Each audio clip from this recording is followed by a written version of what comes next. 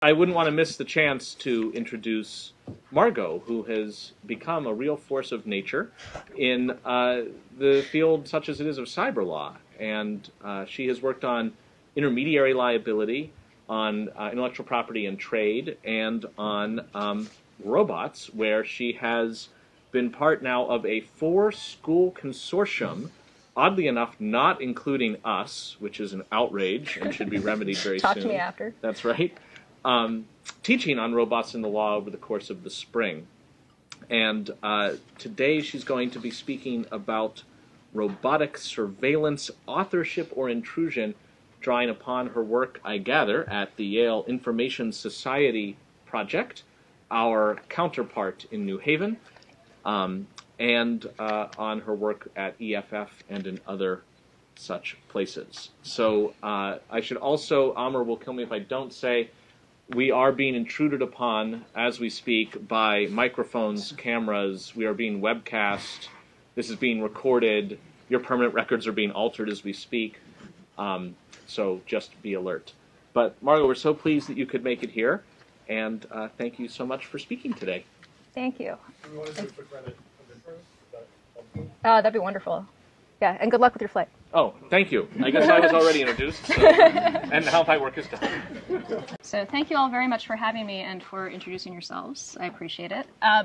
This piece on robotic surveillance is in, this is my disclaimer, very, very, very early form. So I've been spending a lot of time recently looking at surveillance issues as they arise in drone regulation, which is where some of these questions come from. And this project is an attempt to take some of the issues that I've seen arise in the drone context and figure out how they translate to other kinds of robots. As Jonathan mentioned, I'm currently co-teaching a class on law and robotics, so some of what I'm going to talk about today is going to come out of the discussion that we had only yesterday in my class about whether robots are in fact exceptional.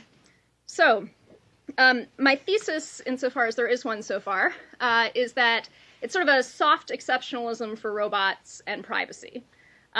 I'm not saying that robots are going to change absolutely everything about privacy law, but I am saying that robots are going to stretch doctrine and stretch legal metaphors in some really interesting ways.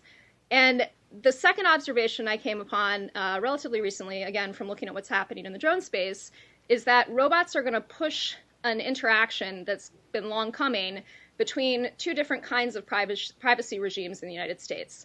The regime that we use to govern spatial privacy in real embodied space, and the regime, mainly federal, some state, that we use to govern information privacy, which takes place often not so much in real space.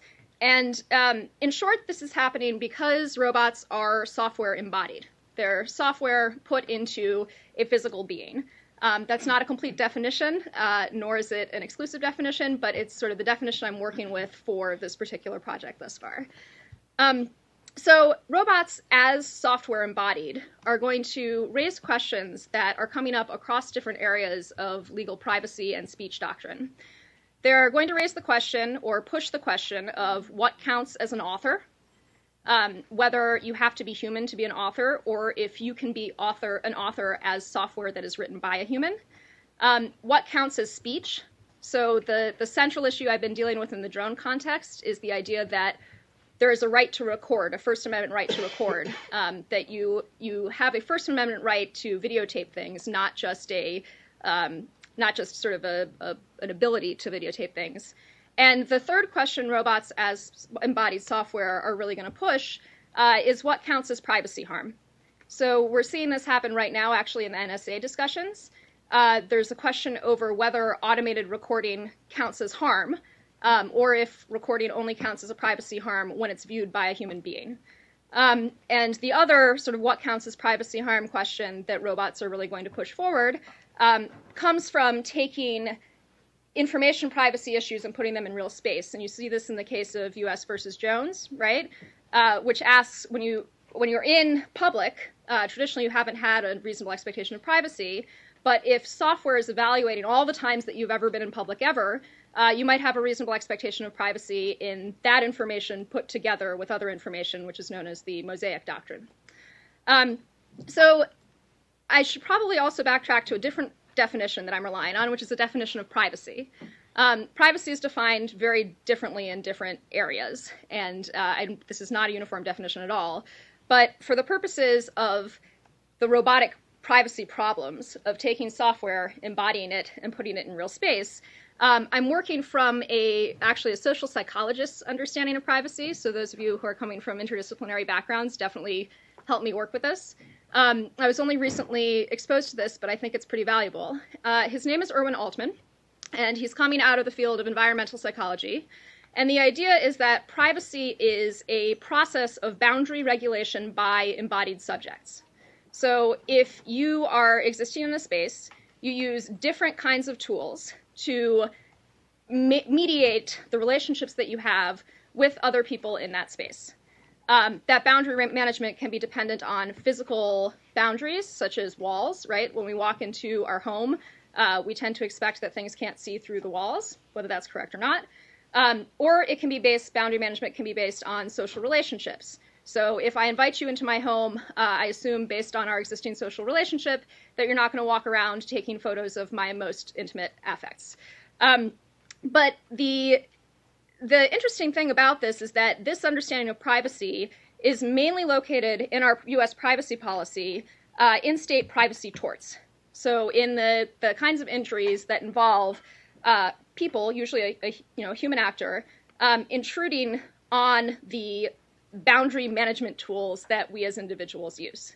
And robots are going to start interacting with privacy torts in ways that information policy, information generating tools such as software usually don't, right? So a robot, which is code, is able to walk into my house and walk into a space that I didn't want to open up to them, but my computer is not able to do that.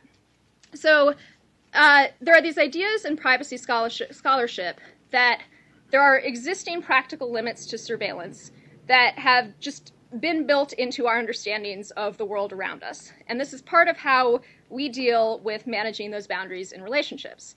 The example I most want to point out or lean on is the idea of privacy in reading, right?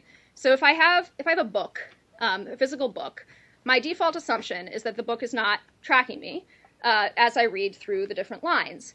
And we didn't have law built in that said you shouldn't track where I read, because the assumption about my boundary management was built into the technology itself.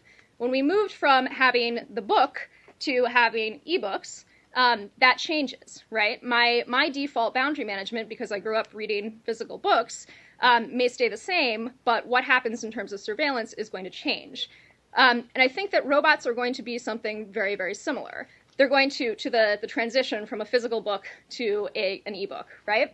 They're going to challenge these physical and social mechanisms that we use to manage boundaries, because in having them in our home, they're not going to behave like a refrigerator. They're going to behave more like our cell phone or our computer or the digital book that tracks everything.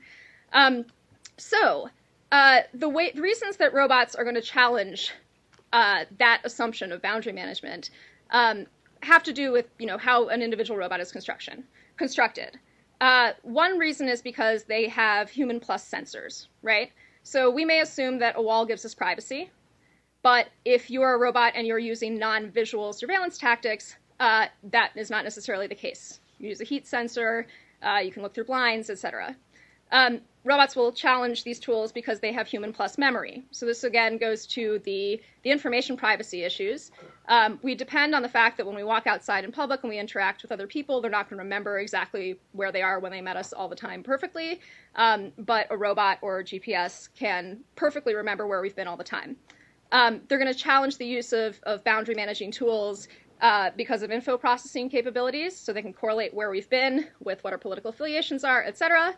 And then they can challenge our use of the tools because they can actually physically walk around the wall. They have embodiment and mobility.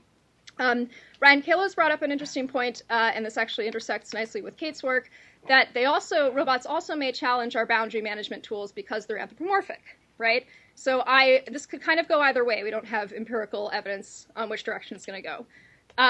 Robots may challenge our management of boundaries because we look at them, they have faces, and we trust them. Or the fact that they have faces or other anthropomorphic characteristics might cause us to behave more carefully and not behave like ourselves around them. And then the last one I've added, which I haven't really seen people say before, is the idea that robots are going to challenge our boundary management tactics because they're not human.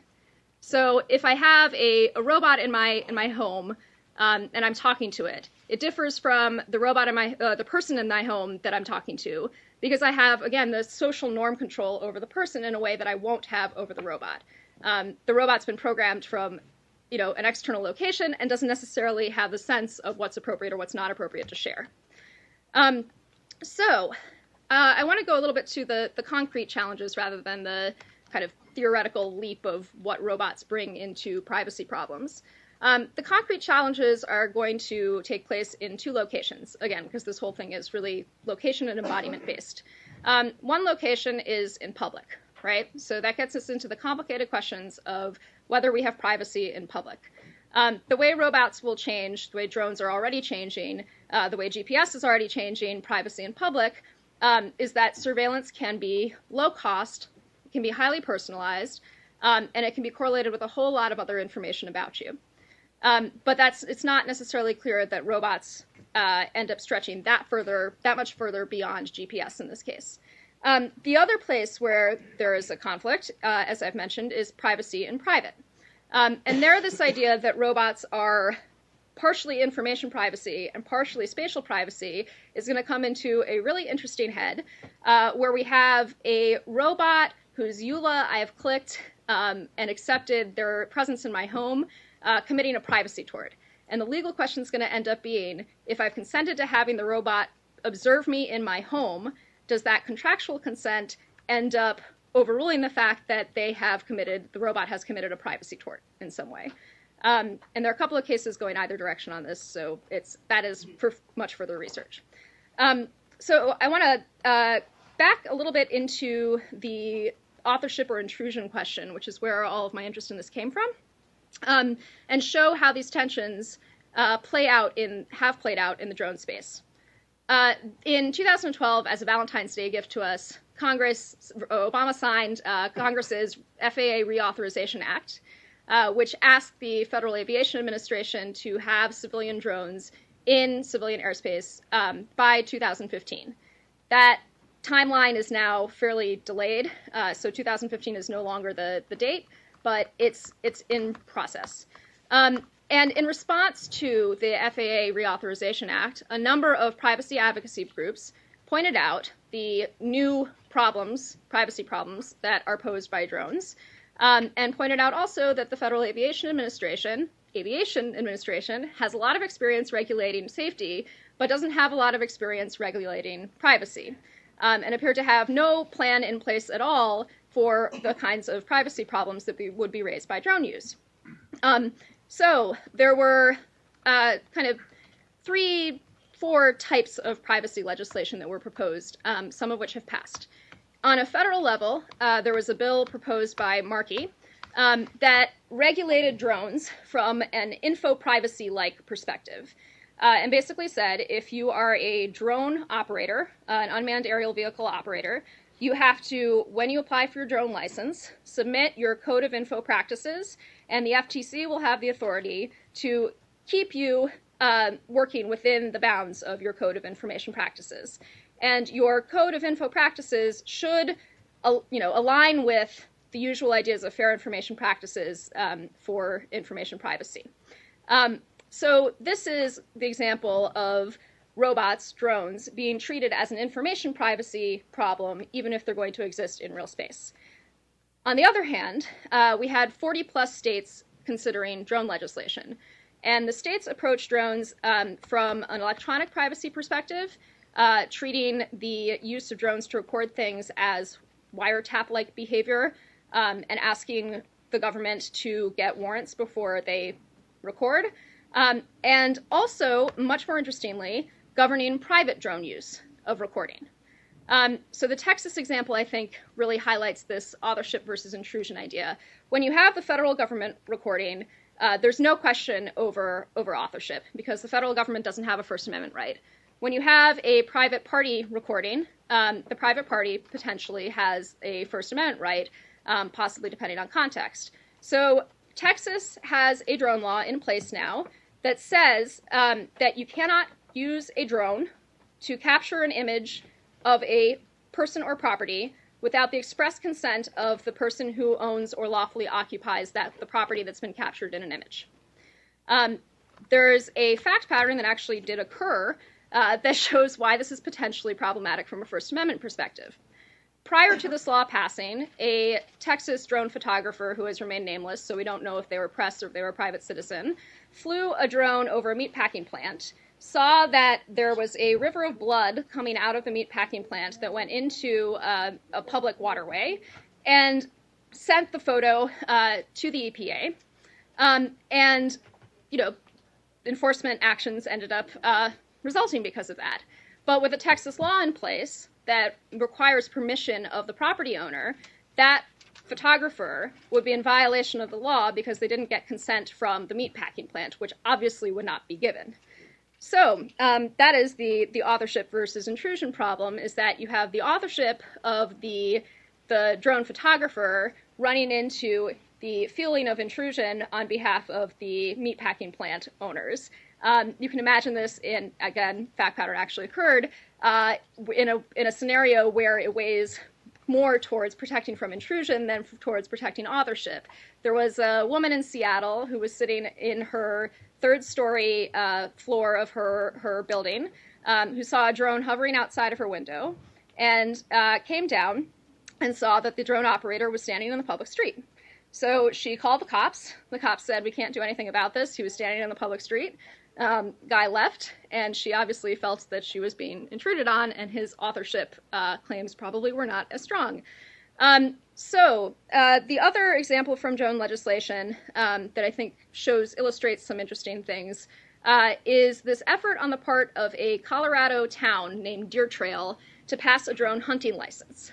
So this is not treating drones as an information privacy problem. It's not treating drones as a spatial privacy problem. It is figuring out defensive ways to combat intrusive technology. And the way in which I think, leaving this aside how serious it is, the vote's currently been delayed until April 1st of this year. Also, there's a bounty on shooting down federal drones. So if you shoot down a drone that has any federal government demarcation on it, you can receive anywhere from $25 to $100. The Deer Trail hunting ordinance example, I think, does connect to the Texas intuitions a little bit, in that it shows an intuition that privacy and property should overlap in the real world, right? If you're standing on in your private property and you see this unmanned vehicle approaching, Deer Trail wants to give you the ability to defensively shoot down the unmanned vehicle. Okay, so I'm going to skip over that because I do want to actually get to questions. So in this right to record debate that I brought up with the meatpacking plant example, the fact that the drone is a robot, let's say that the drone is entirely autonomous and is not being operated by a remote operator, brings up a couple of interesting doctrinal questions. So it brings up a question of what counts as an author. If we count the drone photographer who flies over a meatpacking plant as an author for purposes of First Amendment protection, are we going to count the drone that autonomously flies over the meatpacking plant as an author, even though its recording is just something that's happening automatically? And there's been doctrinal debate over Google search results and whether those count as speech. This basically is going to push that debate into a new space. Then there will also be a doctrinal movement over what counts as speech, right? So there's an existing debate over whether code counts as speech, comes up in hacking cases, and when code causes a non-speech related harm, a non-information related harm, courts look at it as sort of a symbolic speech question of how much are you regulating that's speech versus how much you're regulating that's a non-speech harm. So with recording, they might end up going in that direction. It's not entirely clear. And then, as I brought up in the beginning, there's this question of what is going to count as the privacy harm to weigh against that speech. So we have a location-based privacy harm, potentially. You might have more, and this is the way privacy courts have traditionally treated this, and actually Fourth Amendment up until Jones treated it. You might have more of a reasonable expectation of privacy if you're in private than if you're in public. But again, the Jones idea of information-based harm of the Mosaic doctrine pushes against that, and we might end up finding that there's a reasonable expectation of privacy that's violated in public. And then, as I said earlier, also, we end up with the does automated watching count as harm? And what happens in the NSA debates is going to actually end up interacting a lot with what happens in what we consider to be harm in the robotics context. All right, so in summary, and I want as much input as possible, please, robots are going to end up, because they are embodied software, challenging our ability to manage relationships through existing boundaries, whether they're physical, legal, or social, in the physical world. And because of these challenges, they're going to bring up a lot of interesting theoretical and doctrinal collisions between spatial privacy governance and information privacy governance. Doctrinally, they touch on a lot of the fast-developing debates which are happening in cyberspace. And then, because I'm at the Berkman Center, I think the question that I haven't asked that needs to get asked is the relationship between any attempts to regulate privacy and innovation in general. So will attempts to regulate privacy end up preventing the kind of innovation that we want to see in this space? Thank you.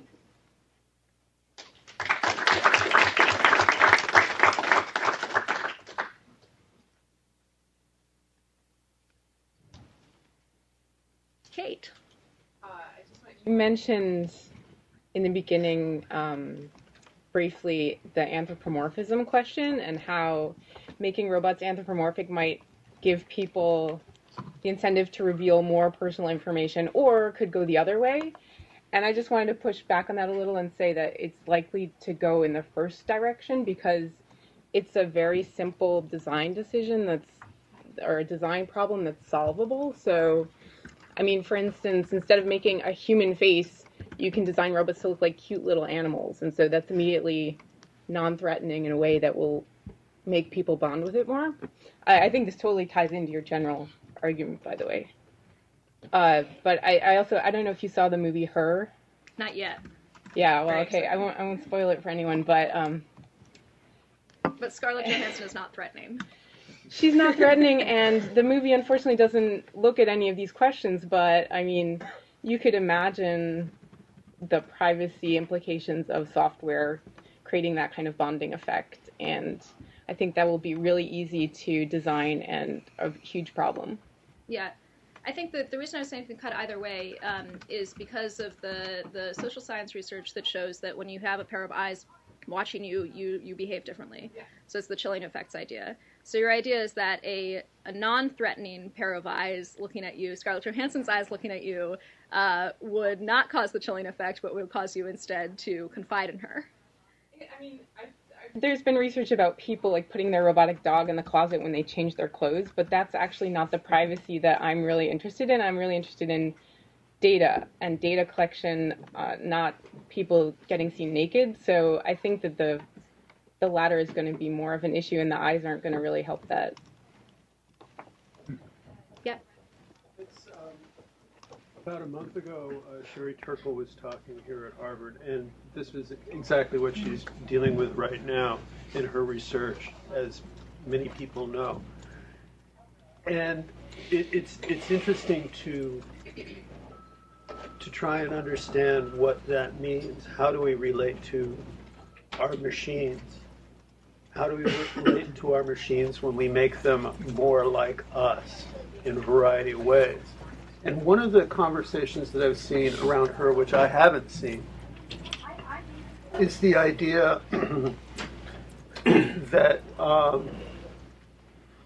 people are beginning to imagine AI as different from human beings, as AIs having multiple relationships at the same time, human plus, so that her, Scarlett Johansson, can be in love with him, right, who's using her interface, while at the same time interacting and maybe being in love with a whole variety of other users at the same time. So there's that may be another layer of privacy and intrusion as well. So the idea that your default as a human is to think that the relationship is a one unidirectional one to relationship. one. Yeah, so I guess I thought about that a little bit in terms Robots of scale differently. Yeah. I thought about that a little bit in terms of like a third-party problem, but I think it's interesting to think that if you and your spouse both have the same model of robot and it's behaving with you, whether you would adjust your behavior with it accordingly. And do the robots talk among themselves? Yeah. You know, behind your back.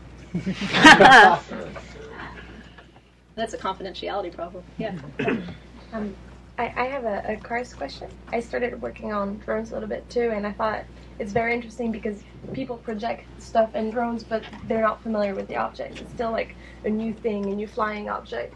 And it's really odd when you observe the same privacy questions translating into cars, which are also somehow in the process of being roboticized, but in a slower version, because people project stuff about cars, right? They know their cars, they know what it can do. It's not a whole new question. It's the transformation of an object with a specific legal regimes into new robots question.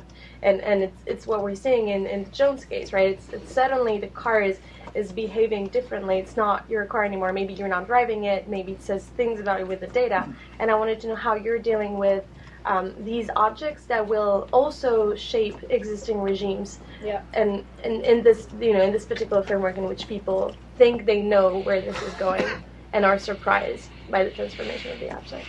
Yeah, no, that's great. So I do think that there's going to be a spectrum of robot privacy problems, right? And that you can look at the GPS problem or the car problem as being just, on the edge of the spectrum from what we think of as like normal cyber law privacy problems. I think the reason that cars aren't necessarily creating the same kind of reactions is because of the way that they overlap with our intuitions of spatial privacy control. So cars are existing mainly on the street, right? And one of the biggest fears that people have about drones is that they move off of the street and are able to look in through your window. So that may not be like a satisfying explanation because technically they're very similar, but they do the spatial occupation is different. Yeah.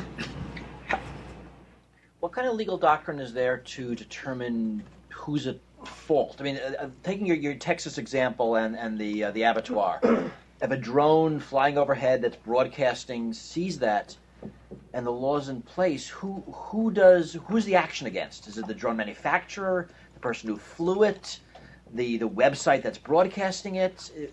I think there's a lot of issues in who's on the other side of a tort when privacy and drones, when privacy and robots come together. Excuse me, can I add something to that? Yeah. If someone was walking by and took a photograph of it, the law would not apply in the same way. Isn't that correct? Yes. Even with a tall ladder. Exactly. Yes, which is why the Texan law is really special. And there was a great series of photographs that were published from Stanford that illustrate this. Not intentionally speaking to the subject matter, but they ended up functionally speaking to the subject matter. Stanford had a photo slideshow that showed photos that had been taken from tall construction ladders, from unmanned aerial vehicles, and from helicopters, and from people in high vantage points with telephoto lenses from buildings, and they were absolutely indistinguishable. So there's a question that goes to privacy harm, is whether you're protecting, is the state justified in regulating in a way that runs into the First Amendment when it's protecting from a privacy harm that's really no different from what's being created with other tools. That almost seemed like a knee-jerk reaction to we have to protect our immoral activities behind these walls. I mean, It really did feel like the police can't videotape, but we can't videotape the police type of law. There's an enormous amount of like Tea Party motivation behind a lot of this legislation also.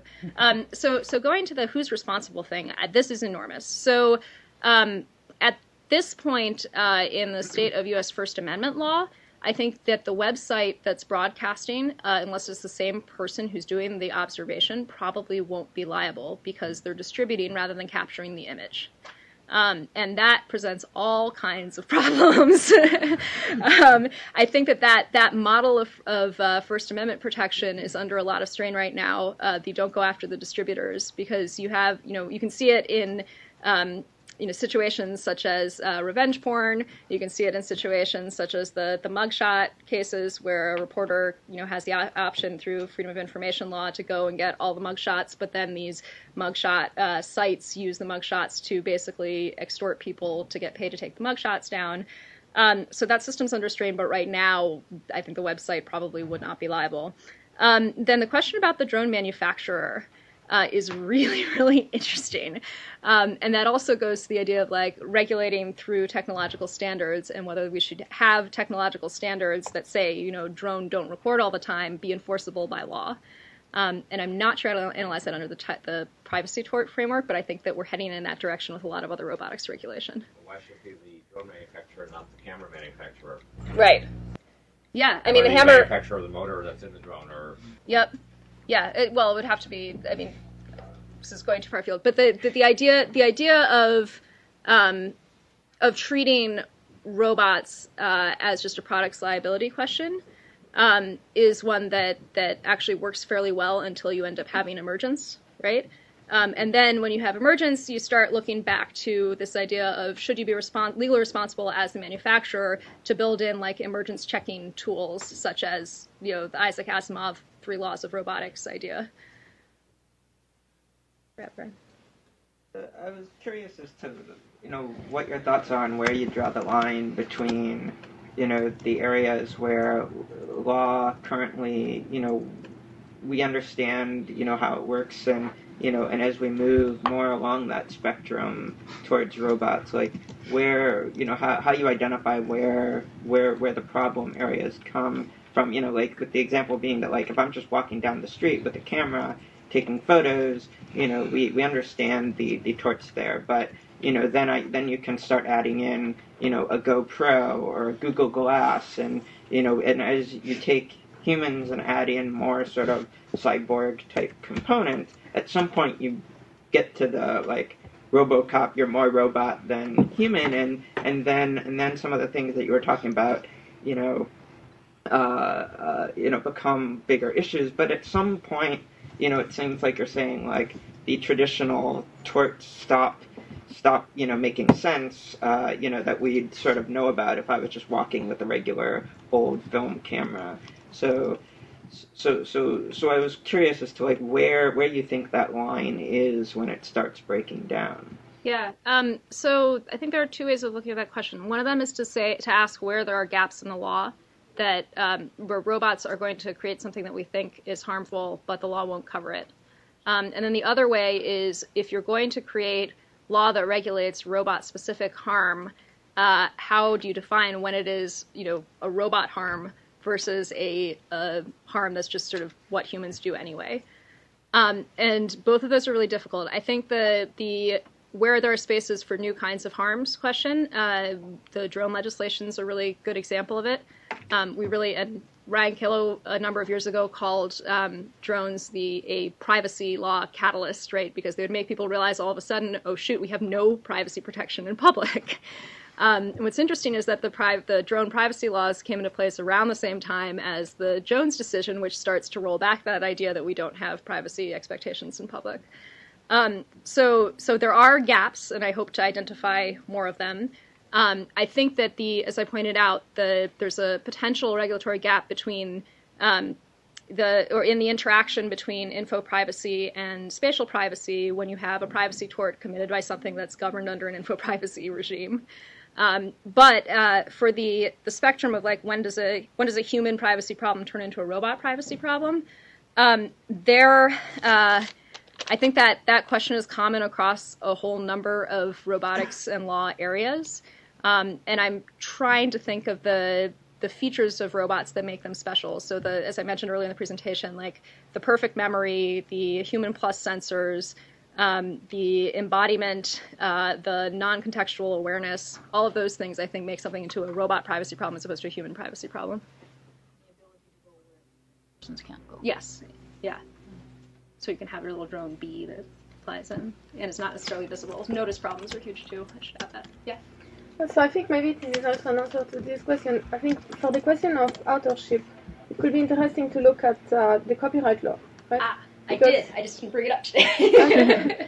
Yeah. Because basically there is this distinction, at least in Europe, between the computer assisted, which actually the copyright is owned by the person that is using the device or the computer, the software, and then computer generated, which in Europe, so except for the UK, Europe doesn't actually provide any copyright protection on the generated work, which kind of makes sense. But then you could also say that so when you have Google Glasses, it's actually assisted, so the user is actually deciding what to record and where to look and whatever. When it becomes generated, in that case, then it becomes actually a robot. It's no longer the user that controls.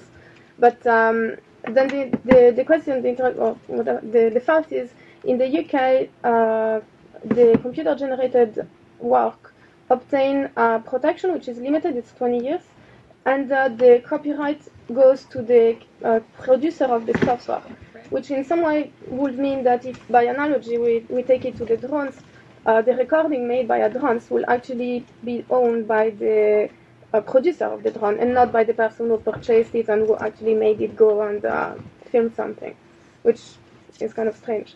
Yeah, it would be very, yeah. So the drone manufacturer as opposed to the, yeah.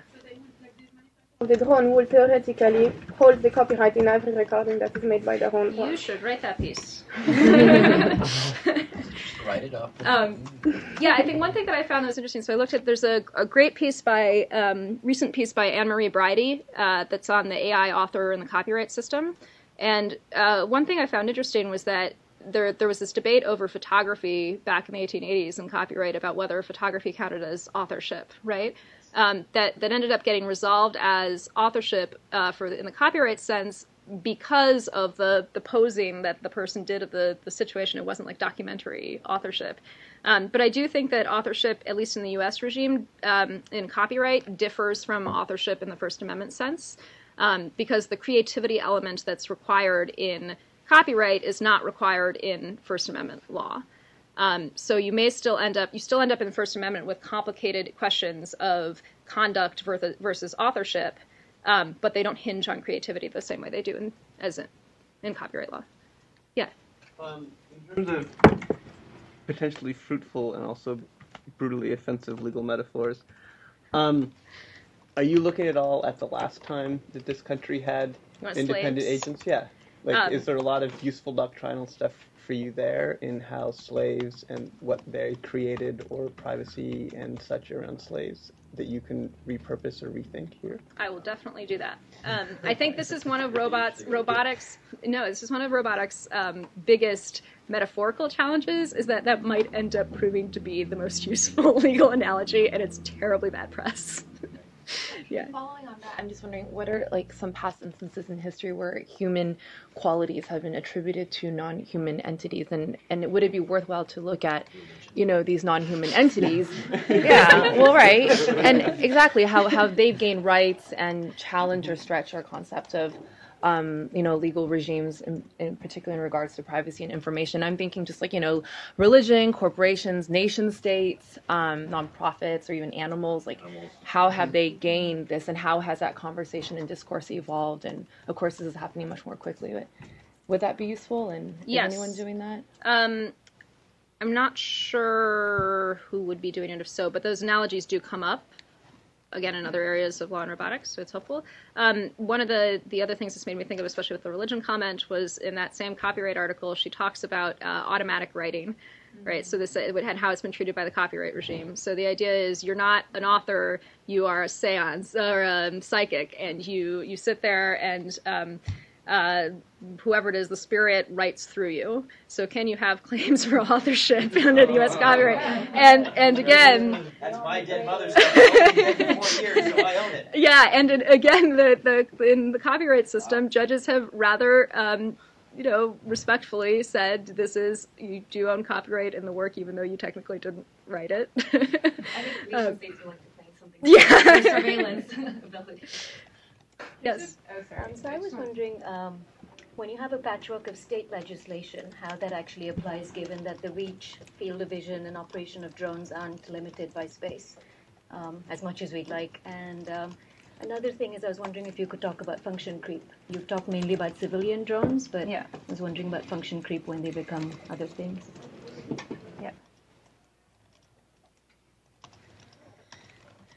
Okay, so to the patchwork of state legislation, I looked a little bit at airplane law, and there's this whole, there's not express preemption in normal airplane law of the application of state torts to activities that take place on airplanes or when airplanes crash in a given state.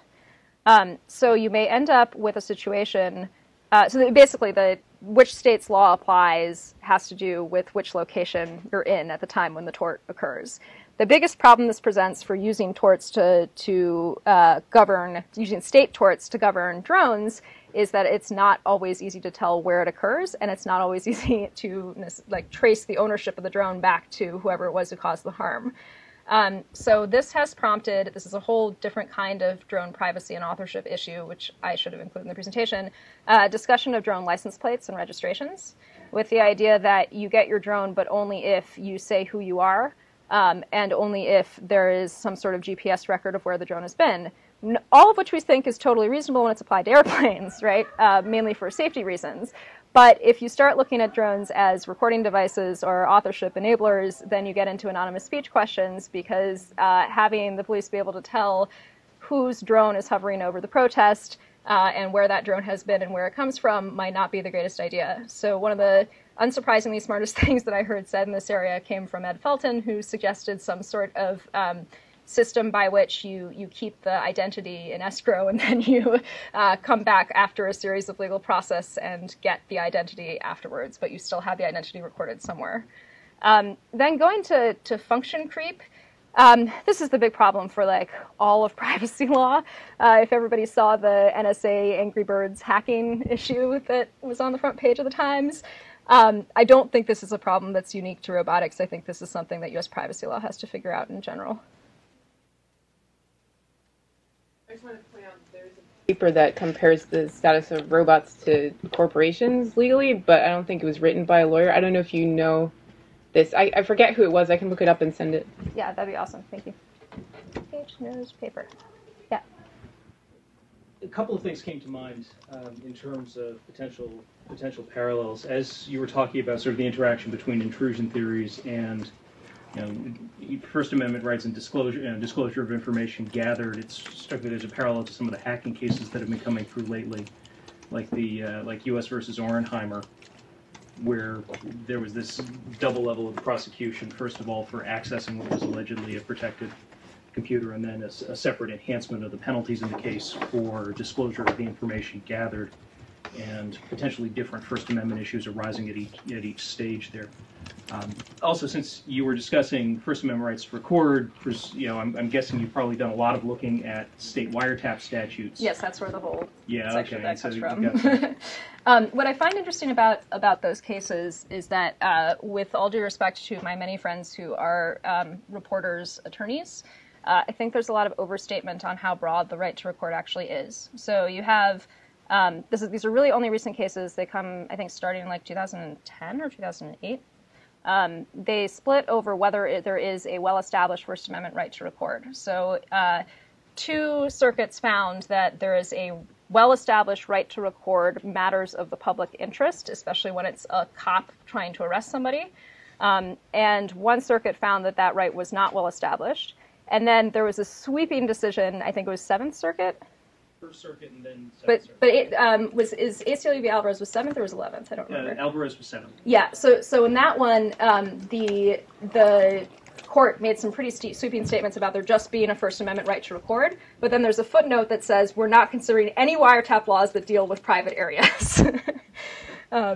So there's a big push by media press in general, or media attorneys in general, to have that right to record apply everywhere, and I don't think that's where the courts have taken it yet. Right, and well, in those cases, largely focus on recording conduct of public officials, right, in some aspect, not general recording of public activity.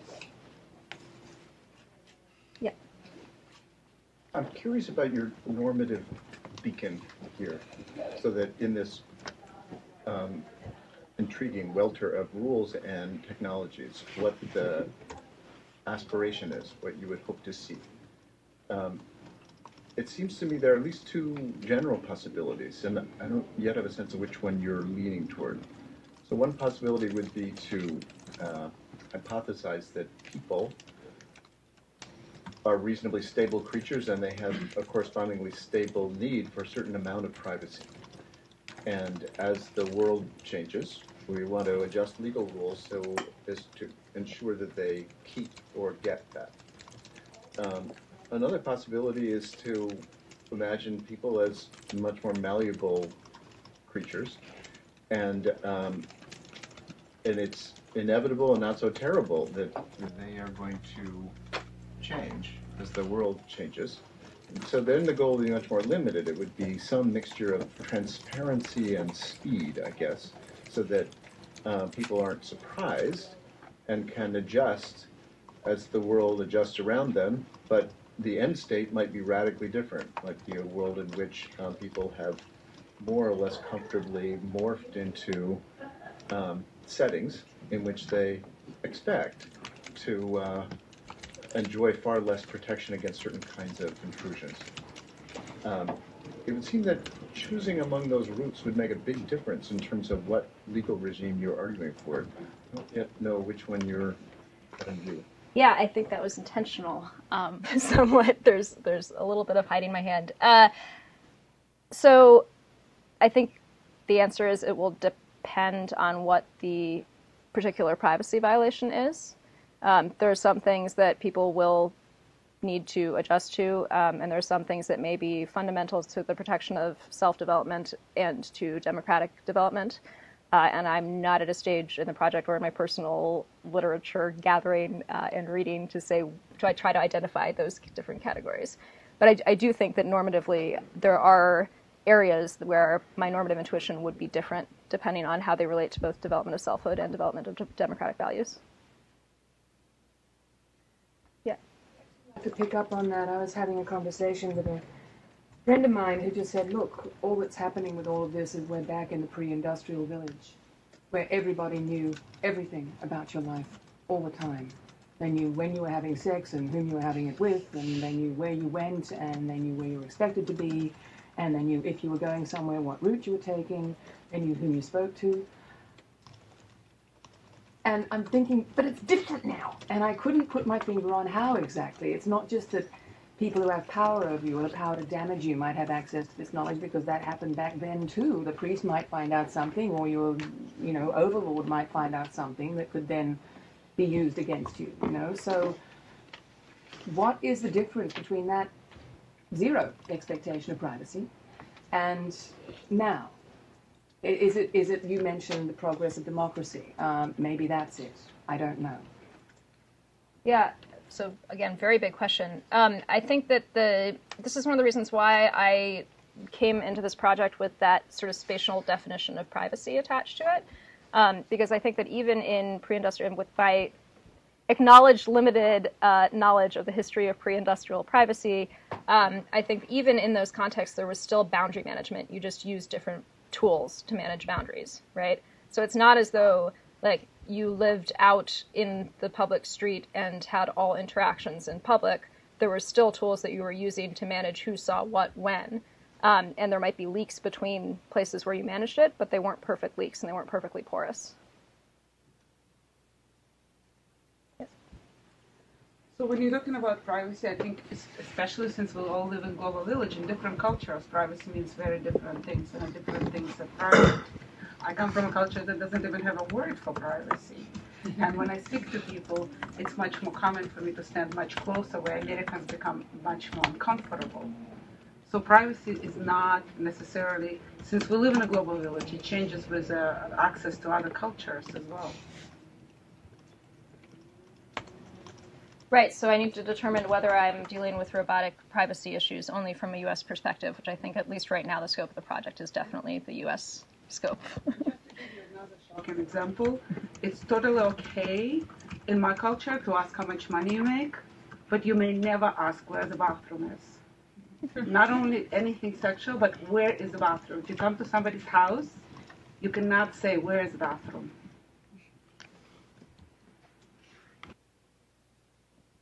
Yeah. I want to take it back to robots and to the idea that you said they're embodied software, right? And I think what we're discussing is their embodiment makes them go places, right? So it's moving eyes and ears. But the thing with surveillance and robots, it seems to me that their embodiment can also make them act upon people, right? And so the surveillance debate that we're seeing collection, but we're also seeing backdoors.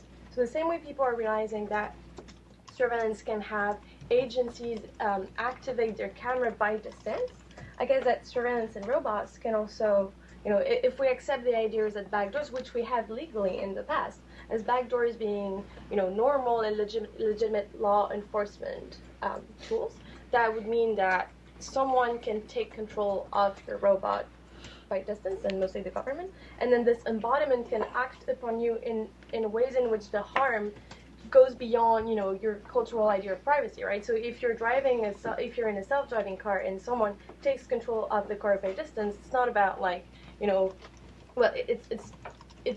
the embodiment has a very complicated action on you. And I wanted to know if you were working on these ideas of backdoors and.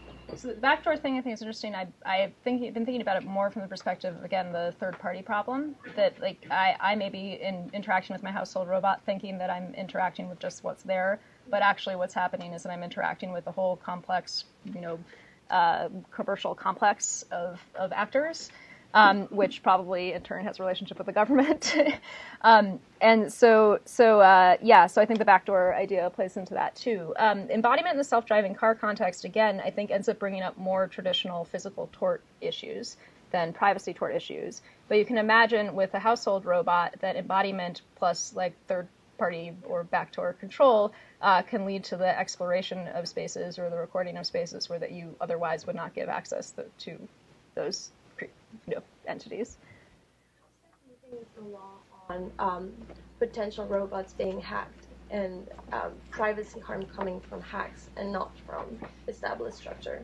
Yeah, so there is the manufacturer or the government. There is an FTC, I think it was a consent decree that was the first of the Internet of Things.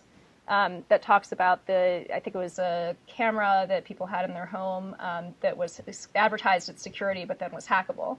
But the liability there stems, again, from info privacy principles. And in the U.S., our info privacy, enforceability of the info privacy regime comes from that security camera making those promises to begin with. So you can only, the reason the FTC was able to go after them is because they advertised themselves as being secure, and in their EULA said, we're secure. But if you have the robot, again, that says you consent to everything, including hacks by third parties, I don't really know how that's going to be enforceable. Yeah. Two comments on privacy. It might be interesting to look at Japan. It's always interesting to look at Japan. My understanding of Japanese culture is that privacy is enforced by the language and the culture, not by physical space, because you have paper walls. You can hear everything that happens. And it's also my understanding that there's very little public space in Japanese culture.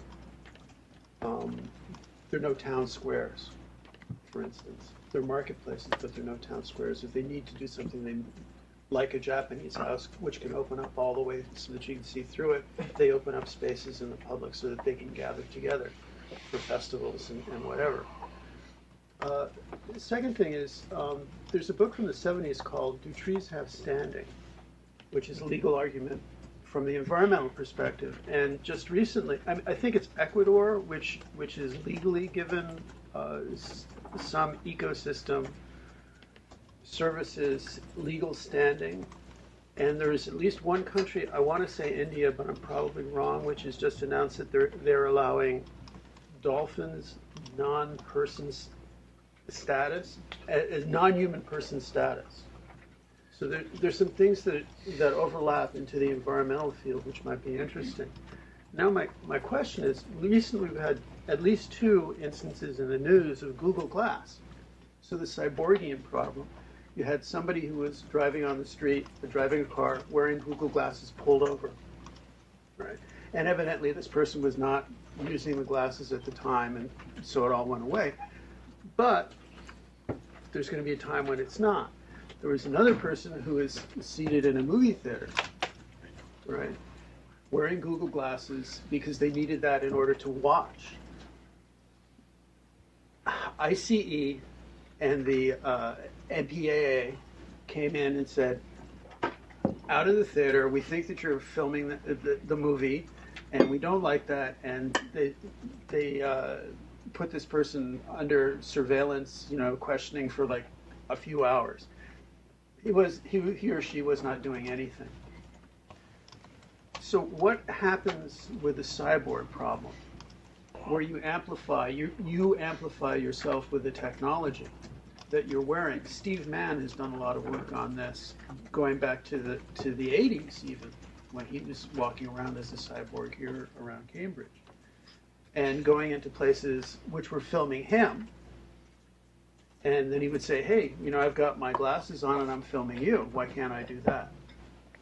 So the cyborgian problem I'm going to translate into an enhancement problem.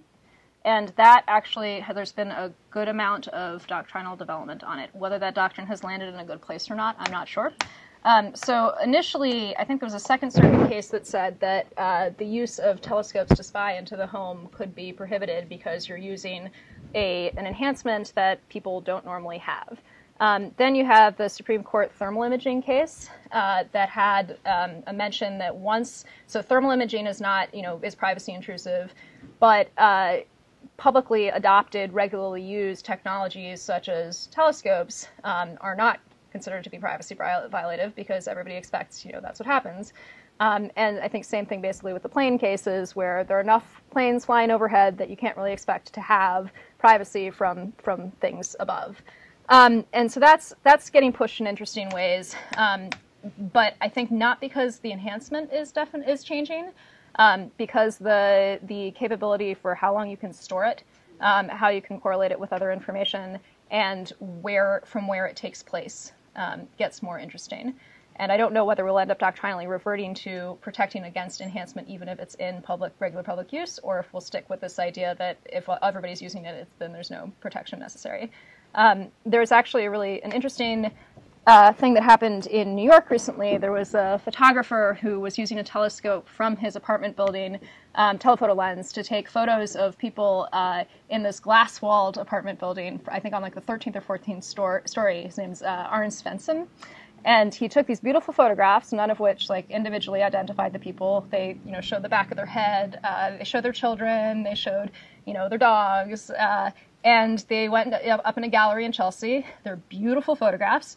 And he was sued for violation of privacy. And the New York courts found that he was protected by the First Amendment. Because you have your giant glass walls, and it's reasonable that people might be using telephoto lenses from the apartment building across the way to take photos of you. So that's an example of that doctrine in action right now. Yeah. To continue on this point, is when you were presenting, you were saying that there are some situations in which a drone will not actually infringe upon the privacy because there is no expectation of privacy in a public place, etc. Or, for instance, if in the case of household robots, if I actually accept consent to the privacy policy of the producer or the seller, so there is, as such, there is no infringement on the privacy of the user. But as the data actually gets aggregated, etc., then maybe it could actually harm the privacy. And so I was wondering what kind of, under which kind of body of law would you rely in order to actually identify this thought? If you think privacy should actually be extended, or if you can rely on a different body of law. Right. So those were two areas where I said I think that the existing doctrine is not going far enough toward protecting where we think high privacy harms are going to arise. And you can see it starting to change with the Jones case.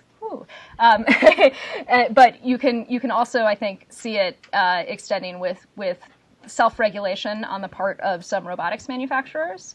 So one thing I found really interesting is that there is a robotics company that makes a conference robot called the Beam, which is a way for you to remotely attend a conference. And they decided not to have the Beam record anything.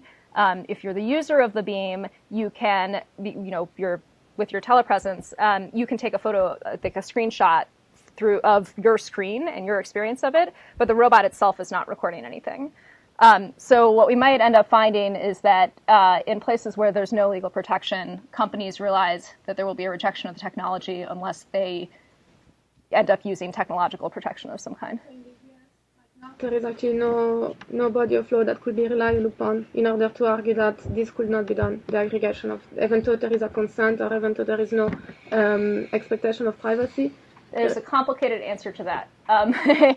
Basically, if I am in public and somebody takes a photo of me and takes a series of photos of me and ends up aggregating that information, then the only thing that suggests I might have a reasonable expectation of privacy under the Fourth Amendment are the concurrences in U.S. versus Jones. And it's not clear how those are going to end up extending into the privacy tort space. So I'm working on a piece with Kevin Bankston, who's down in D.C., on whether you can take the Fourth Amendment ideas of reasonable expectation of privacy and port them into a privacy tort context. But no, there is no data protection regime. Yes? Talk about your robot definition a bit. You talked about it as embodied software, but implicitly in almost all of our conversation, it's been embodied mobile software. And I wonder how important that is to you. I'm specifically thinking about smart home tech, and in particular thinking about the interesting challenges of smart home tech where companies get acqui-hired, like Nest just did, and suddenly, you invited Nest into your home, and then now Google has bought their way into your home, and those kinds of questions. Or is it more important to you, the ability for the robots to go places? So I think that is a very important cyber privacy problem. It's not necessarily a robotic privacy problem. But the line between the two is not definite. It is a spectrum. Like what if Nest can turn your lights on or open your doors, or when does a home turn into a robot? Yeah, and what if Nest starts responding to effective reactions, right? So it sees you and it communicates with you and it gets the anthropomorphic part of robotics. So when we had a conversation, again, Ryan Killow is writing an amazing piece that's sort of trying to do for robots in law what the early cyber law debates did for cyber law to establish what makes robotic law interesting. And the conversation that we had on this piece a number of months ago in a group of people who were at Fordham talked about, a number of people came up with the idea that you could do a certain number of characteristics make something into a legal robotics problem, as opposed to this one definition creates a legal robotics problem. I think that's the direction that I'm leaning in here. So here's 10 things. If you're hit 7 of them, you're right, a robot. Then you have a robotics problem. But what those things are, again, work in progress. Yes. What I think is that the notions of privacy in the human relationships and the notions of privacy when we talk about the robotics or the drones are completely different, because we want to create the robots with high expectations, with high capabilities that what we cannot do, they have to achieve. And in that sense, but at the same time, we want to attach the privacy notions of our own things, to that, and that may not work. So we wanted a super species at the same time, and we wanted to rate it as a subordinate species. So I think we need to look at different sets of rules that will be acceptable to the human beings at the same time that will allow better performance of the robotics. And are you taking such kind of do's and don'ts, or what kind of the alternative rules that we can think of in this new technology age? That is one thing that I'd like to know from you. The second aspect is about the liability part, whether the manufacturer, whether it is operator, whether it is the person who is shooting the photograph. So who is the person liable? I think the traditional the tort law already has the answer that the environmental law jurisprudence has already, and the tort law has also has the rules that anybody who controls the instrument, anybody who instructs that, anybody who has the operation, so who gives the instruction is the person who is in charge of that. Okay, so it's not the manufacturer, it is not the person who is selling it. And if I am having this drone and I am giving the instruction that it has to operate in a particular manner, and I am liable. So that is the way. And Donag with the Stevenson. Unless your instrument is defective, in which case the manufacturer may end up. And that's my relationship with the manufacturer. That's a different issue. Well, there could be it could be some shared. You start a program, you don't really know what it does. You turn it on and hit go that way, and who's really in charge of it? Is it the manufacturer, the programmer, some aftermarket vendor, you? No, for Or example, if you're- the or if you're mobile interacting phone, with the see, person for example, the mobile phone comes with several instruments. For example, it has a recorder, it has a photograph, and I can also talk. And everything is imbibed in this. And somebody has enabled this instrument with all these features. But it is up to me to use or not. That's one thing. The secondly, when I use it rightly or not. And if I violate your privacy by taking a photograph without your consent and publishing it, uploading it, then I am liable, not the person who has, put these features into this. But that's because the default for your mobile phone, most of the time, at least as we understand it, is that it's off. So they're giving you that decision-making capability. Part of the reason this gets so interesting is that if we have an ever-on robot, then the liability would shift back to, and possibly the authorship would shift back to the manufacturer and not to the person who is operating it. And many robots are going to end up being ever on because the sensing capabilities are what make them able to navigate in space. If it happens without the consent of the operator or the owner, is it so? I have a robot. So if I buy an functions. ever-on robot and I know that it is always on, then you get into the EULA, the end-user license agreement issue again, of whether that ends up getting in the way of my responsibility or my ability to claim a privacy harm. So I do think it's more complicated, is my short answer. I understand, yes. Yeah. But the first question, what are the new the legal standards that you are looking at? I'm not sure I fully understood. So the idea that we want the superspecies, but we still want to attach our privacy notions to them are in tension with each other. Completely agree. I think that the superspecies that we're creating doesn't get to dictate what the privacy expectations are. And you have different groups of people with different levels of social expectations who are developing the superspecies and expecting the privacy. So then we negotiate that through democratic forums. Thank you all. If there are no further questions, I really appreciate it.